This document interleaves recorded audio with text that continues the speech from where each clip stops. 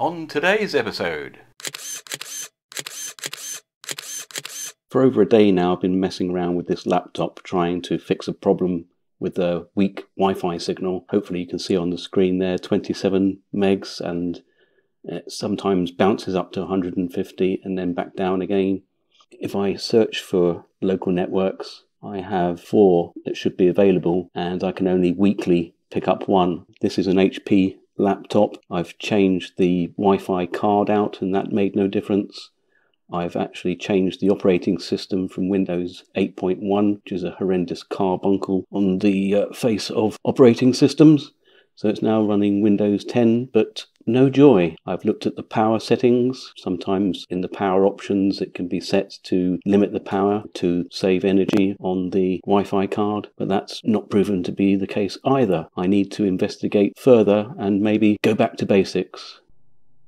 Having tried everything else, let's now just check the continuity of the cable to the little Wi-Fi card. Firstly, the outer screen.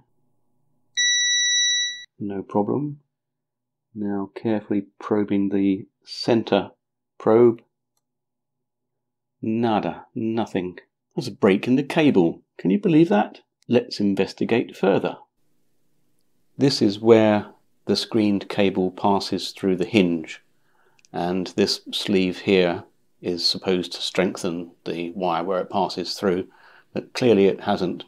As you can see where the sleeve ends, there is the telltale sign of shiny screen, and indeed if we move the cable you can just make out, I think, you can see that the center cable is clearly broken through there, although part of the outer sheath is intact. Now there's no easy way to repair that, so fortunately from an old laptop I'm going to rob a similar cable and antenna and swap it out for that.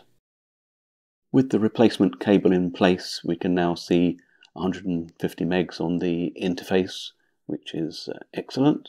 And now if I go back and search for alternative networks, I can see in fact 5 networks. All is good. Sometimes it's good to be reminded to go back to basics, not dive in and, as I am wont to do, overcomplicate things.